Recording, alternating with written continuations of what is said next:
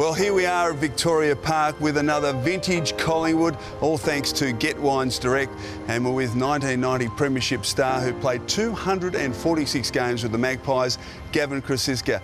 Gav, back to the old haunt, mate. How are you, Michael? Yeah, it's changed a little bit. It's in good condition, actually. It's been great. Let's go back to the beginning. When you first walked in the door, what were your first impressions at Victoria Park? Well, as a 17-year-old Queenslander playing Australian rules, I was probably pretty overwhelmed with the situation and I guess the size of the football club. And I just remember it was energetic all the time. There was a lot of enthusiasm. I think that's what Lee was trying to create, was to get some pressure from underneath with young kids being involved. And I think that's what we did. And the flow-on effect of giving those guys a chance and being around senior players and playing and training at the highest level gave us a good opportunity, obviously, for the next couple of years. Gavin Crosisca, open goal, right through the middle. Now, off the field, you lived at Coventry House with a few of the other young guys, Yeah. and your mum, who came down with you, Yeah. effectively looked after the house. Yes, it was a great experience, especially that first year in the under-19s. Mum looked after us. It was a real bonding, unity-type house, and, you know, we had some good fun.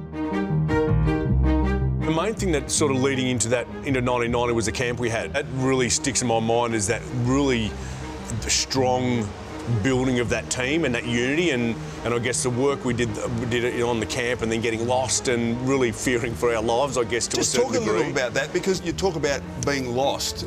It was a lot more serious than that. Yeah, look, we had a 4-day hike. We were basically out for 2 days and back for 2, and, you know, I think we'd walk for over 2 days, and we just hadn't come to these river crossings where we were supposed to, and we were just completely lost and in a completely different part of the mountains. And I remember the night before we started our trek back, you know, we had a boiled egg for dinner after walking for 12 hours up and down these hills. So it got to a stage where guys were quite scared, and it was a really challenging time. And in a strange sort of way, as you said, it really helped galvanise the group. Well, it did. It brought guys together, and we had to support each other completely. It was a really big team effort to do that.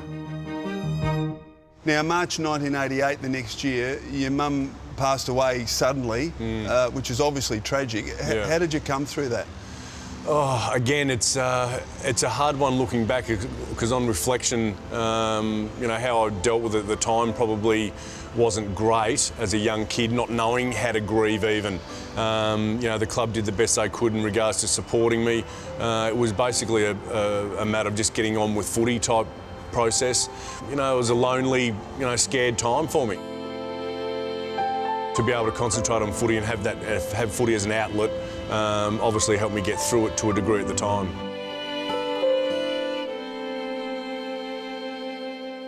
...1990, getting through the season, and it was getting into a final series where the club again was, for the third year in a row, in contention.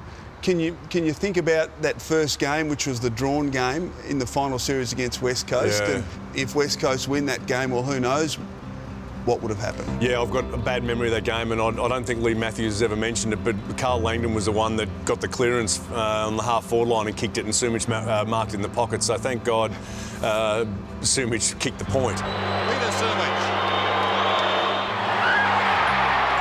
It's a tie. And besides how close the draw was, obviously, once we got through that, we were just never going to get beaten in any of those games over the next few weeks of that final series. How confident were you going into the grand final from an individual standpoint? There was an inner belief, Yeah, I think, in the sure. group. We just had a belief that wasn't spoken about. It wasn't like we were going around training saying how good we were or we're going to win this and so forth, but there was just this inner strength within the group. You're a premiership centre-half forward. You never played there in your entire career except for grand final day. It's a strange one. Yeah, look, I guess, yeah, Lee just changed it round. Kick it could be first to it. And caught. Ripped off the football.